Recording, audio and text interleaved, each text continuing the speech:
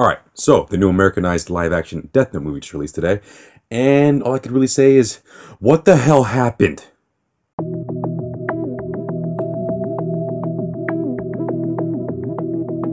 Alright, just like in the film, this is going to be a quick review.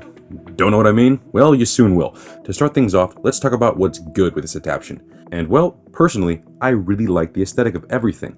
The dark tone is ripped straight from the original anime, but there is also elements of a neo-noir style, which if you are a fan of Adam Wingard's past projects, will feel very familiar. Along with the synth soundtrack, it's nothing short of a contemporary 80s film, with a darker flair to it.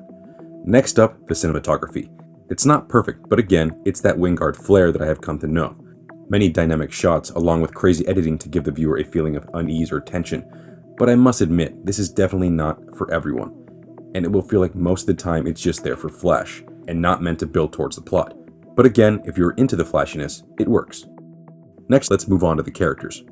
A huge character, L, is played by Lakeith Stansfield, and other than me being a huge fan of his other work, I'm happy to say that with the little he has given here, he is incredible.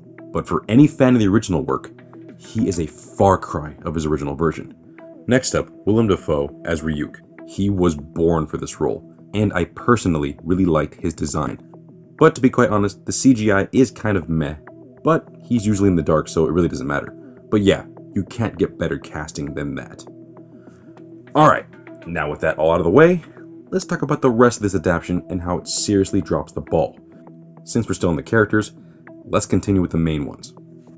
Mia, the Americanized version of Misamani, does a great job of portraying the character. Again, despite the differences, the version is pretty spot on, tone-wise. But the major issue with her is her involvement in the main story. Mostly her intentions for going along with Light's plan, which in the end ruins more than just her character. And finally, let's talk about the main character, Light. Light is pretty bland here. And it's not the actor Nat Wolff's fault.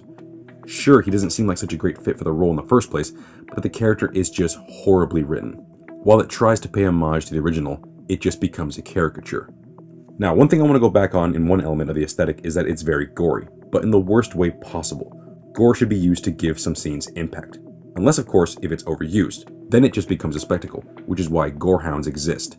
But here it's used in very randomly put areas, and it's honestly just distracting. Now finally, let's move on to the plot. No spoilers here for anyone who hasn't seen the film or the original anime, so do not worry. But I will say this, the pacing is a mess. Just the idea of putting the entire Death Note anime in a single 100-minute movie is insane. I mean, there is no room to set up any type of character for Light, other than he's a kid in high school, and now he has a Death Note. That is the basic setup of the plot. The rest is pretty much what happens after he is given this great power, and how it all goes wrong. Ultimately though, what should have been a great film about the dangers of power and corruption becomes a twisted, dark high school romance movie. For those unfamiliar to the original series, it is not the same story. But to fans, it's a hardcore bastardization of this source material.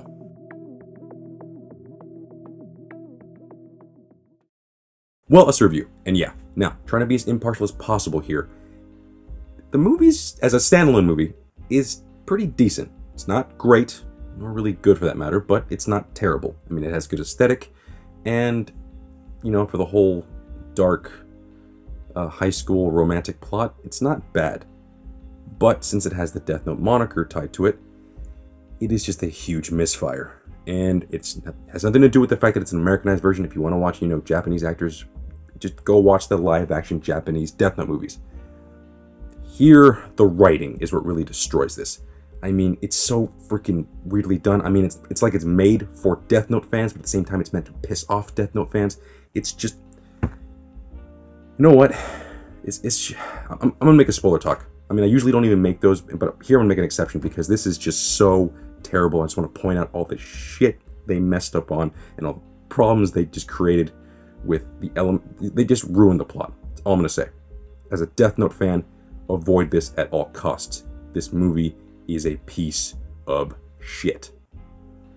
But yeah, if you want to learn more or want to hear more about this, just watch my spoiler talk video. But for now, that's it. Just, if you're on the fence, don't watch this. Save yourself some time and literally just go watch the freaking anime again. It's a real piece of crap. But yeah, that's the video. Thank you for watching. Like, comment, and subscribe. And I'll see you guys later.